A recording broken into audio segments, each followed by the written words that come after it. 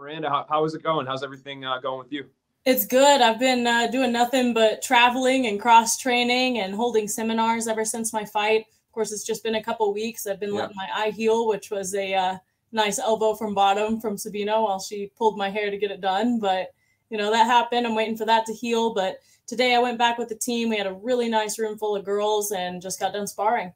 I love it. Absolutely. Yeah. And I think, I wasn't on site covering this event, but I don't think the media got to speak with you after that fight, right? Because of your eye. So what was the damage there?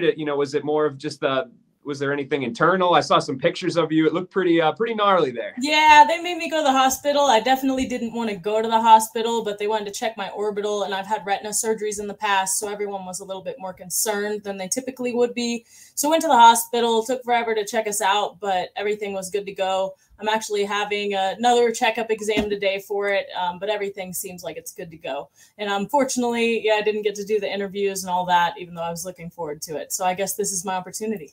Yeah, absolutely. Let's play it out. I mean, how did that win feel to kind of come back? You had a couple in a row that didn't go your way. One was controversial, and Erin Blanchfield, credit to her. She did look very good in the fight that you guys had. But for you, I mean, how good did it feel to kind of prove to yourself, like, hey, I can go out there despite maybe I'll have some bumps in the road, but I can go out there and have a really good showing and show that I'm, I belong here and I'm somebody to watch going forward.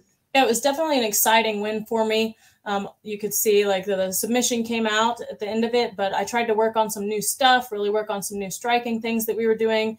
Game planning with my coaches was great, even though it was short notice fight. And that was really important to me too, being able to work with those coaches, kind of go out there and show everything that they've put into me and come back to the drawing board afterwards. I win a fight and it's not like, okay, I won, I don't need to work on that area anymore.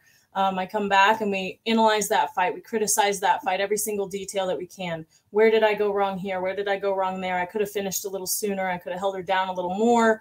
But overall, it was a really good showing of things we had been working on leading up to that fight in between fights. And the Erin Blanchfield one, like you said, that was a really good fight. I've been working on bottom ground since then in my wrestling for sure.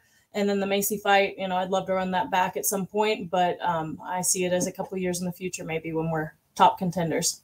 Yeah, absolutely. And I guess for you, like, was there any, sort of not necessarily doubt, but was there anything that you proved to yourself, you feel like, in that fight with the performance and going out there and getting a finish like that? Or was your kind of your faith in your abilities unwavering and it was just a product of your training?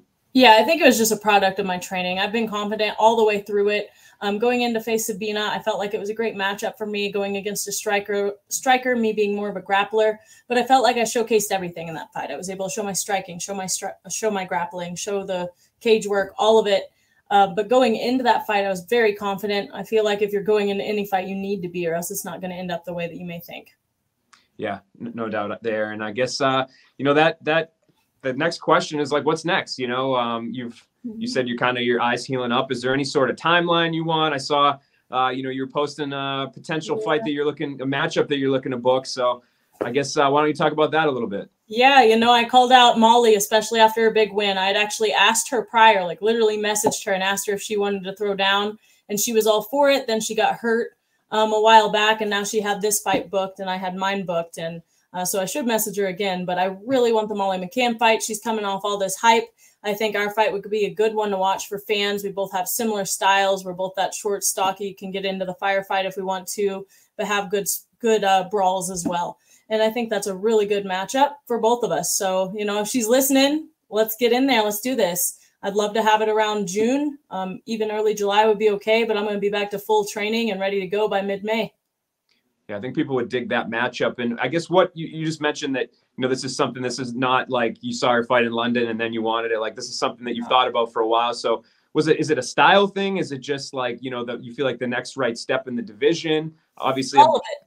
I like Molly. I think she has a good personality for fighting. I think she gets the hype behind her like she should, especially when she fights in her hometown, which is awesome. Here in America, we don't have that quite as much, but it's still really exciting. And this last one, she was coming off hype, but I had already wanted to fight her just because I see her as this strong brawler. She gets the fans going, and I feel like I do too. So if she wanted to step up and fight, I'd be down for it. And if she doesn't want to, Joanne Calderwood's my next one I'm eyeing.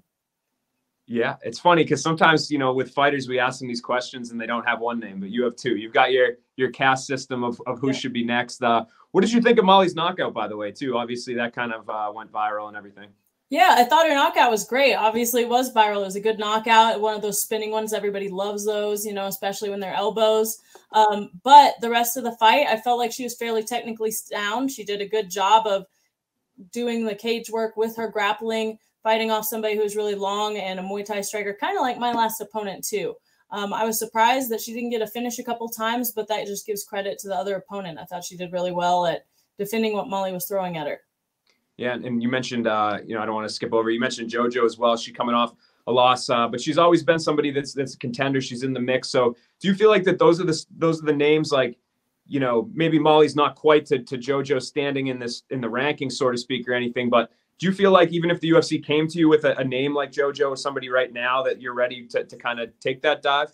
Yeah, I mean, I feel like I've been what's called a company girl, right? They come to me with a name and I say yes. There's never been a time that I've turned down a fight that just wasn't my own opponent or my own teammate, I mean. And that's happened a couple times as well. But I take the fights on short notice. I took the Erin Blanchfield one on short notice. I took the Sabina Mazo one on short notice. And I like a fight that I want for once. You know, I'd like to go in there and be able to show my skill set against somebody who I'd like to. And those names right now are Molly McCann and Joanne Calderwood that I'd like the most. Yeah, I don't blame you there. Do you have any, I don't want to say regrets, but like for a fighter that's trying to establish yourself in the division and take those short notice opportunities, like, is it something that you wish you kind of had taken a step back and said, hey, like, you know, maybe I'll do the UFC a favor once, but to continue to do it, do you have any like regrets about that? No, not really. You know, I'm hoping it gets me to where I want to be at the end of it. Obviously, the Erin Blanchfield one, I feel like that was a bad night for me on top of her just being a very good opponent. And I might have underestimated a little bit. And, you know, I'm not used to losing first rounds. I'm not used to losing any rounds from my own perspective. So that was just a rough fight for me. The Macy Barber one, I had plenty of notice for that. And I was looking forward to it. But it was one of those fights that I think they should have pushed down the road a little bit since we were both up and coming prospects. And, of course, that decision was controversial. I still think I won that fight. But here, like the two I'm calling out, I think are just logical moves. You know, Joanne is ranked.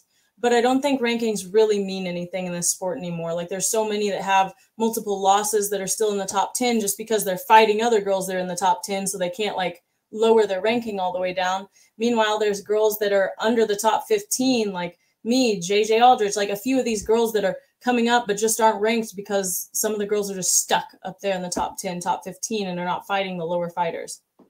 Yeah. And you mentioned June, you know, and we talked about, I heard you say something about, you know, the fans in London, they obviously were great and it really added a new element. I think the fighters were all jacked up about it. It sounds like more and more now the UFC is going to start hitting, even for fight nights, you know, arenas with crowds. Would that be if you had your choice? Would you prefer to fight in front of some people cheering you on versus the Apex where everything echoes and it's kind of quiet? I like it because of the exposure that it gives me with the crowd. But there's also the other side of me that loves the Apex. If everybody watched my last fight, they'll know like my coach was clear as day. I'm a very coachable fighter and I was able to hear every word he was saying.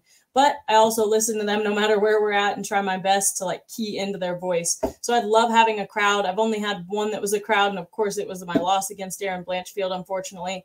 But I'm looking forward to get back into the crowd, really get that full UFC experience that I haven't really gotten to have yet. Yeah, I love it. I don't blame you. I mean, I can't speak for you guys, but for a fan, even I get more, I feel like it catches my attention more when there's crowds, first fight of the night, people cheering. Sure. But Miranda, I really appreciate the time today. Good luck with everything and hope to see you back soon, maybe against one of those names you mentioned. Thank you. I appreciate having me.